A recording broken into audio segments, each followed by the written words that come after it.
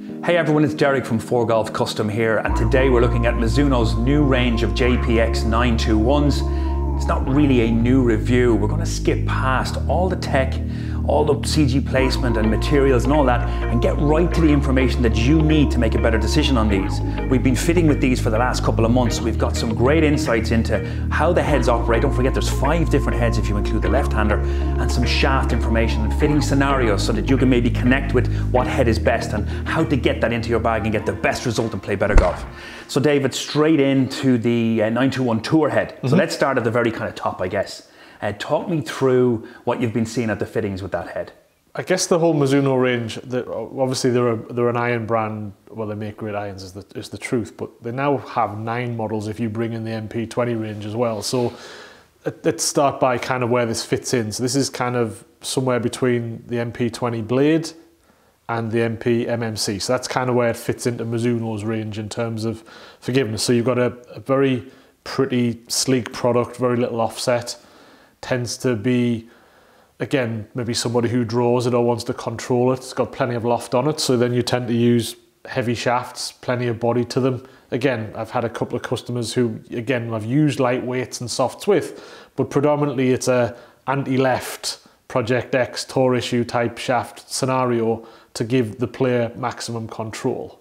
So brilliant, that's really cool. So what we'll do is, as we go through this, folks, we'll try to map this out in our matrix, but also within the actual Mizuno range, because Dave's right, it's extraordinarily vast and can be a bit complicated, to be honest, for the golfers. We see the people coming in here for their fittings and they're kind of a little bit sort of rabbit in the headlights about what head and how does that work. And that's our job, is kind of filter through this. So if that's the Tour then, forged then as a product, so the forged head, where does that slot into your, I guess, your head and when you're fitting out here? So as a fitter, the forged product tends to be my #1 go-to in the Mizuno range. Again, if we go back to the MP20s, it kind of slits in between MMC and HMB. Multi-purpose use, you don't necessarily have to be a low handicapper or a high handicapper to have this in the golf bag. You use a plethora of different shafts. I'd almost use the whole range in this. You can use it to get the ball in the air. You can use it to be anti-left. You can use it to be anti-right. It's sleek looking, but it's nice and forgiving. It doesn't look too small on the eye, but it doesn't look big and offset either. That's cool. Where would that fit in then in terms of other brands, so product in that line? Because that's a fairly crowded market, that space. Where would that fit in, or where would you apply that? Again, it's kind of maybe something that fits in between, if you're a TaylorMade, the P770 and P790, it kind of slots in between the two of them. Okay. So maybe it's more of a P770 look with the forgiveness of a P790 if you're going up against TaylorMade. Again, in Titleist, it's probably somewhere between a T100, it's probably its direct rival there, which that tends to be that those 3 kind of cover each other off.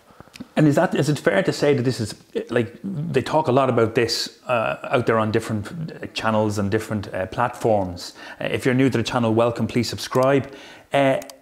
Feel, is this where you go from performance into feel? Is that where you place this? I think this is where performance meets feel. So you end up with something which is sleek in looks, with loads of forgiveness, but because of the way it's designed and the way it's forged, you get this absolutely beautiful feel, which is synonymous with all Mizuno golf clubs over the years.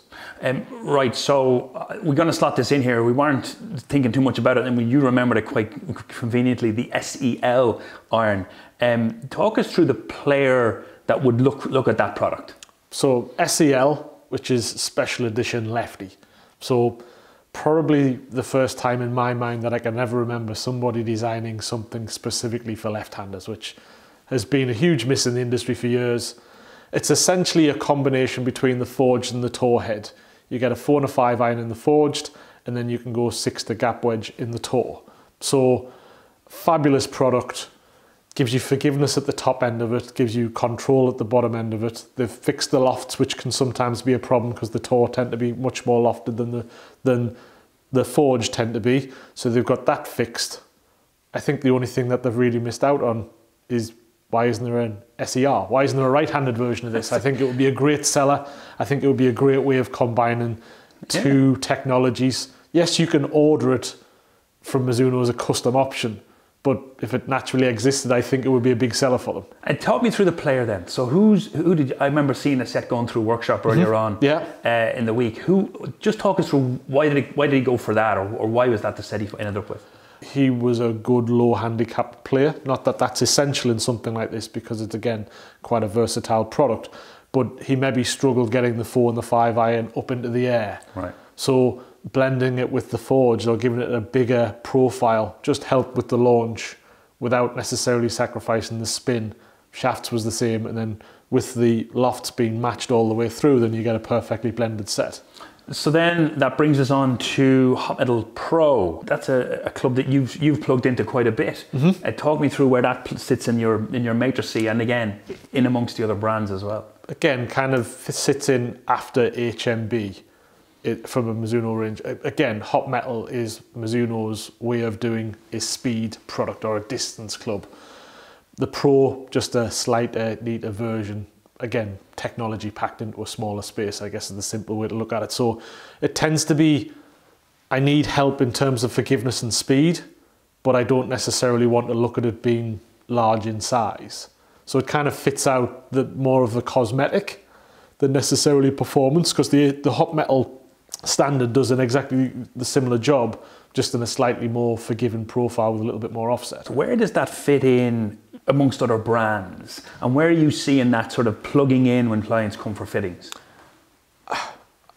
I see why they have a Pro model. It maybe goes up against Maverick Pro, which is that forgiving product in a neater looking visual.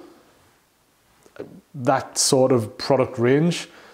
Again, I think the Forge does an incredibly good job at being that product as well, with maybe a little bit more feel. So maybe I'd tend to use a little bit more Forge than I would Pro. But essentially, the Pro fits in if you need distance and you're looking for a good visual at the same time. What shafts are plugging into that head? Because that's it's a sort of a strange pocket there. It's a strange pocket, but I mean, when it comes to standard, it's got quite a heavy, stable shaft in it. But I would tend to use this as more of because it's a speed story. I think you can use, again, a little bit like the Forge, the whole range pretty much in terms of shafts. I've used it in soft, lightweight to get the ball up in the air because it's so powerful and forward in its aggression. I've used nice and stiff Project X again, just so it doesn't turn over.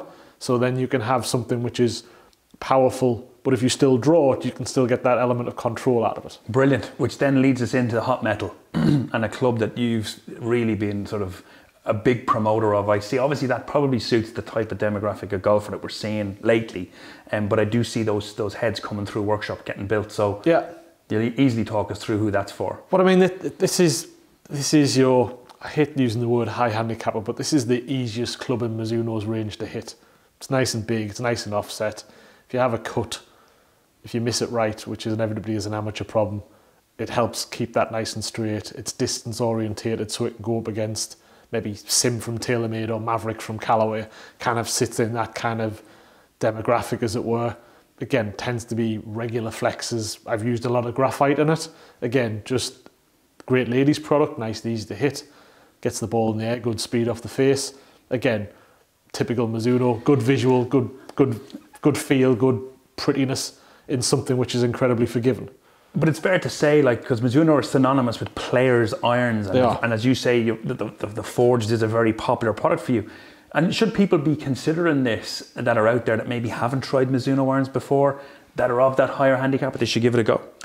You asked me what it goes up again, and I listed you maybe the two best speed products in the marketplace, and it does go up against them. It's not like Mizuno do a lovely pretty product, but it's not as performance based as the TaylorMade or the Callaway. So it sits in there against the three of them, all with an even footing. Different bits of technology, different bits of feel. So there's different categories that might pick it. This might necessarily be the one person who's looking for a little bit more feel and a little bit more visual, as opposed to maybe the Callaways and the TaylorMades, which are a little bit harder off the face, but create great distance in the same sense. So if you're thinking about new irons, Mizuno are definitely ones to consider. But the iron range is vast. You're going to want some help on this. Get a fitting if you can, get to a demo day and certainly try them out. There's a number of different heads and a massive range. We've done quite a few different reviews of other Mizuno product that are currently in the MP line and also in the last JPX 919 range. I'll put links in the description below and maybe pop a few links up here for you. If you like what we're doing, please share this video. If you know a golfer out there who's thinking about changing his irons for the upcoming season, share this video. He's going to want this information to make a better choice. Thanks for watching. We'll see you at the next video.